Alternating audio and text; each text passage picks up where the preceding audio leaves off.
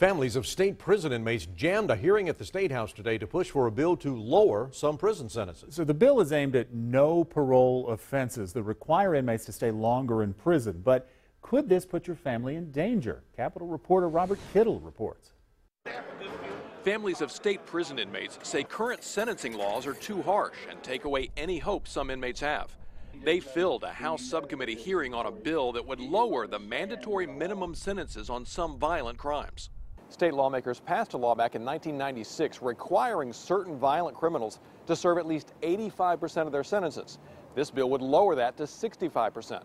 Cindy Quattlebaum's son Barry is serving one of those sentences for a fatal DUI. She says the law has made prisons worse.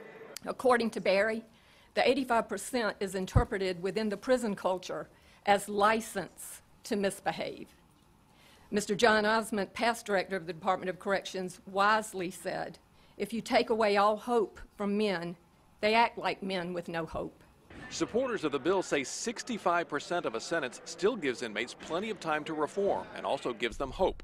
But Solicitor Barry Barnett says this bill would be dangerous because the inmates affected are serving time for crimes like rape and manslaughter. These people are guilty.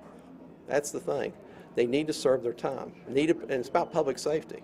It's a situation, we can't have this kind of crime occurring throughout South Carolina. What would you say to people concerned about public safety?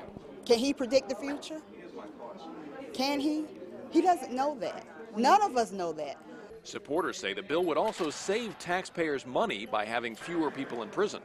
The House subcommittee did not take action on the bill, but will take it up again. In Columbia, Robert Kittle, 7 News. There's another obstacle in this bill. It's facing the May 1st crossover deadline when a bill has to have passed in either the House or Senate to have a chance of passing this year.